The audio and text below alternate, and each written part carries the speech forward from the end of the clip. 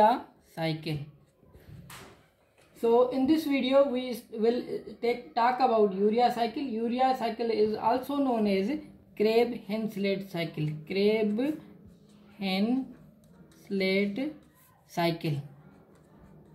Before starting this video, we will go for overview about this video. Some of you know that amino acid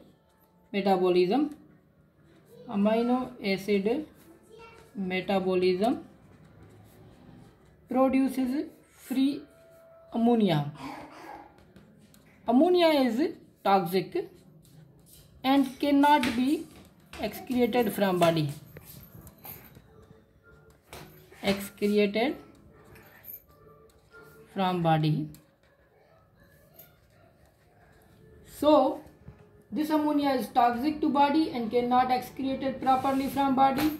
So urea cycle is biochemical pathway in the body which convert free ammonia into the urea. This ammonia is converted into the urea, and this urea cycle takes place in the liver, and urea is less toxic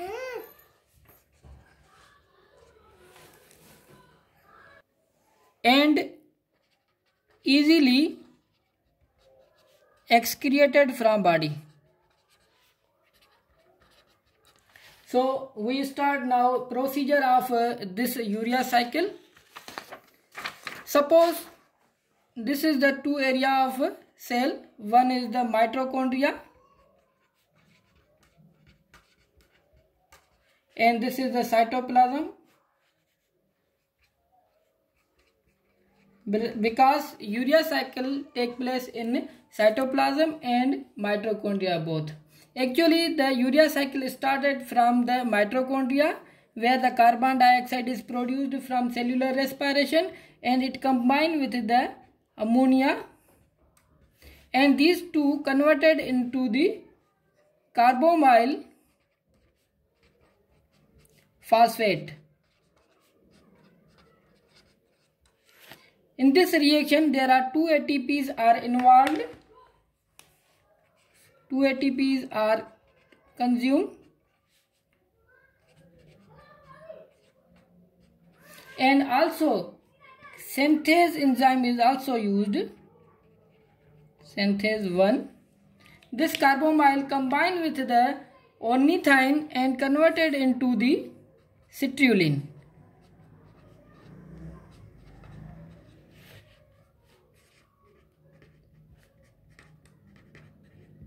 This reaction is catalyzed by the ornithine transcarbamylase enzyme. Ornithine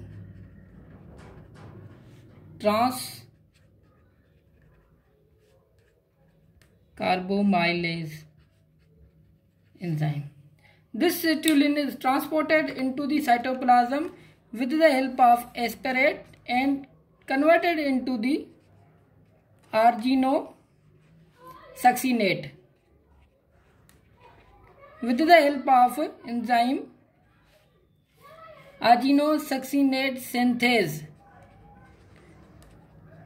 and citrulline combined with the aspartate enzyme, aspartate amino acid. This arginosuccinate converted into the arginine with the help of enzyme known as arginosuccinate, and also release a fumarate. This arginine finally converted into the ornithine and also split into the urea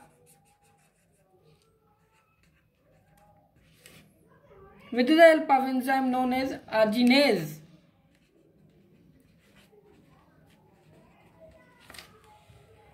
Now this urea is soluble compound and it dissolved in blood and transported to the kidney, where it is excreted in with the urine. This ornithine started the cycle again and combined with the carbonyl phosphate. So this is the overview and brief introduction about the urea cycle. Thank you.